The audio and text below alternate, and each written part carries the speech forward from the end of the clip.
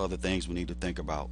We need to think about sterics, which is just in layman's term the size of your nucleophile.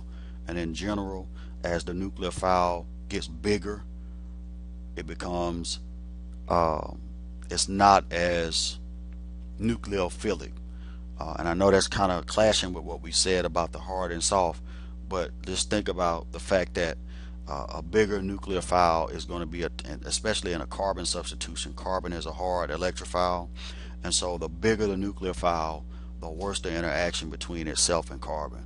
Also, just from a practical standpoint, when we look at the size of these molecules, the tert-butoxide molecule is huge compared to the methoxide molecule. So just from a practical perspective, the tert-butoxide will have a more difficult time accessing the electrophilic site than the methoxide would. Alright, let's think about another consideration, resonance considerations.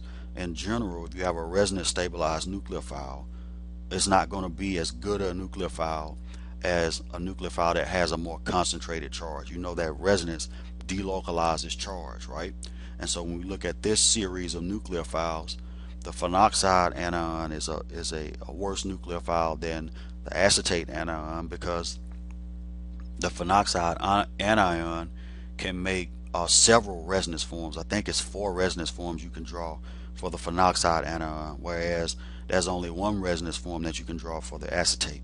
And so that those multiple resonance forms are going to delocalize that charge and make that charge less concentrated and thus less nucleophilic.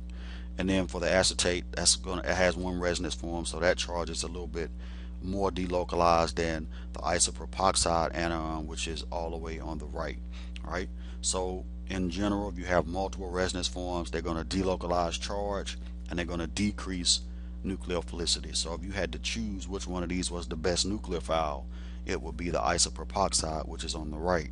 If you had to choose which one was the worst, it would be the phenoxide, which is all the way on the left.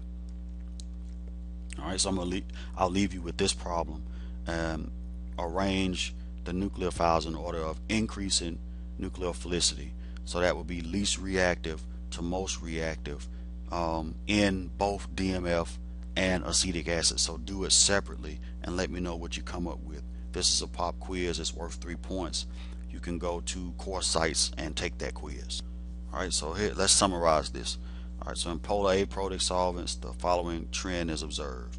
Right, you have decreasing nucleophilicity going from left to right, and decreasing nucleophilicity going from top to bottom.